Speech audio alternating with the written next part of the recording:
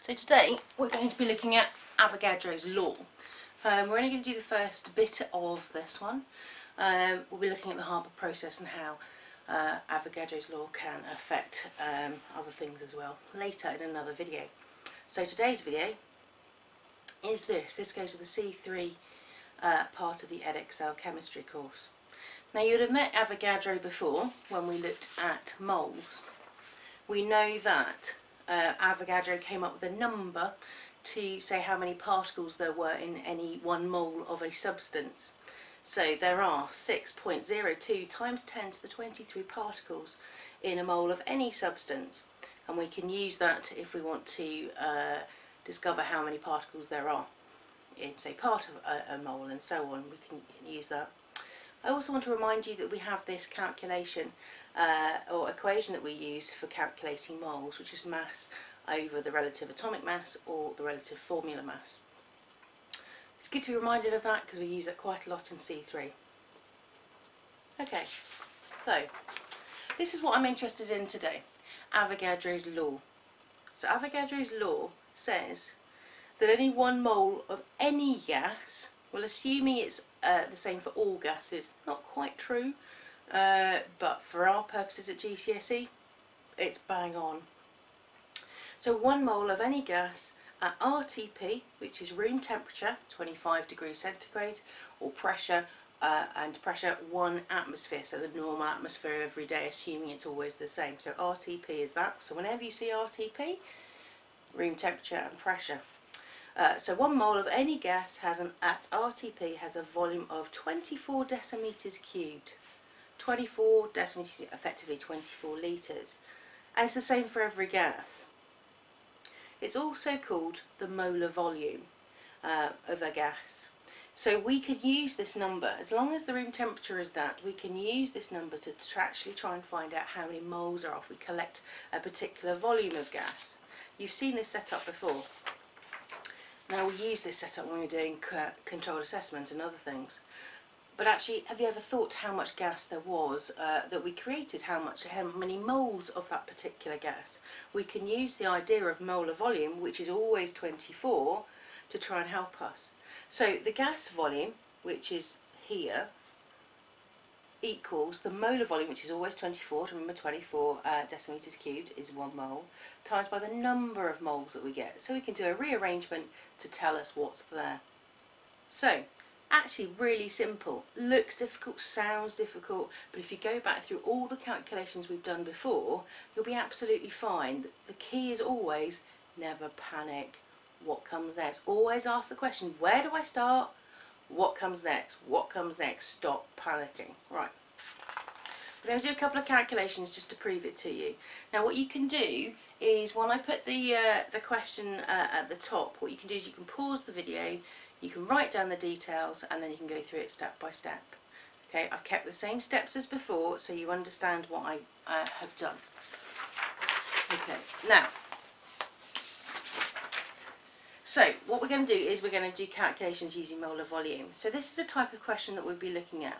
How much hydrogen, H2, is needed to obtain 2.54 grams of copper by reducing copper oxide? As ever, step 1 is always the balanced equation, and it's written there for you. Okay, so you can write these down, step 1. Remember, when you're actually trying this for yourself, don't just write step 1, write the word EQN, balanced equation, so you know what step 1 actually is when you come around to doing it. What's our next step? That's right, well done. It's to work out the number of moles of the one that we know, and we look at the question. The one we know is here, so we're actually going to work out those number of moles using the information from the question. So it's 2.54 grams, that's our mass, and then we can work out the relative atomic mass using our periodic table of copper, which is 63.5. So that gives us this total here. And then you say, I know what happens, miss. I look back at the equation. Well done. Of course you do. So step 3 is looking back at the ratios that exist. So we look back at the ratio. Look here. This is a 1-to-1 ratio. 1 mole, 1 mole, 1 mole, 1 mole. There's no balancing in here at all.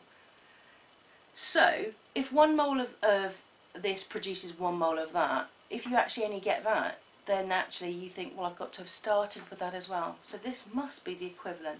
This must be exactly the same. And we look down here, and that's what I've written. So 1 mole of hydrogen makes 1 mole of copper. So here we've got 0.04 moles of hydrogen will make 0.04 moles of copper, just to really emphasise the point. And then finally we do our simple calculation to work out the volume. So this is the moles that we've got. So looking back at what we've done before, this is the moles that we've got times the molar volume, which is always, according to Avogadro's law, 24 decimeters cubed. So this will give us a proportion of the volume of this. So actually our volume is going to be 0.96 decimeters cubed of hydrogen. Remember, always good to say what it's come from. Make sure you've got the units, always decimeters cubed unless otherwise stated, and then underline your answer. Okay, so that's a really perfect way of doing it. So that was our example. I'm going to do another one for you before we actually go on to rearranging the question. So, again, stop the video and write that down, and then have a go yourself. This is how you should be trying this at home. So question, what volume of oxygen is required for complete combustion of 40 grams of methane? Well done, okay. Balanced equation, here it is. They will expect you by this point to know what methane is. They'll expect you to be able to balance equations on your own. You can do this easily. You've been doing this since C1 in year 10, so you'll be fine. Chill out, relax, you know how to do this. So we then look at the one that we know. This time we look at the back of the question, 40 grams of methane. So here we've got the methane, mass is over the top, and then its relative formula mass this time, because it's a compound.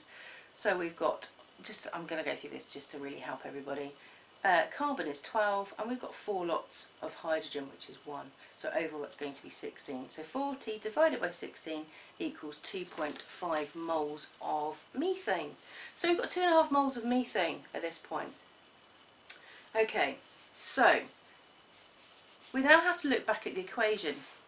This is where the ratios bit comes in, and is actually a really important step. And if anybody goes wrong with one of these, it's always because they haven't balanced their equation properly. Every time it's that. So it's always worth a quick check that it is balanced before you move on. But if we look at here, this is a 1:2 ratio. 1 mole of methane requires 2 moles of oxygen. So if we've got 2.5 moles of this, it does make sense that you need twice as much of that one. 2.5 here. Needs 5 moles of oxygen. So when we've got 5 moles of oxygen, we need to multiply that by the molar volume. The molar volume is always 24, according to Avogadro's law. La la. And this is what we get. Now that seems masses. Oh look, I broke my rule. I haven't underlined my answer, and I haven't said of what? Of O2. Go. Make life perfect. Don't be scared by the numbers when you get one of these, because 24 decimeters cubed is a large amount. Sometimes this seems, what, 120 litres for only 40 grams of methane? Yeah, it's surprising. 40 grams of methane, actually, when we use methane in the lab, if you think about it, it's coming out of a gas, the gas tap, we use so minuscule amounts that actually 40 grams is actually quite a large amount.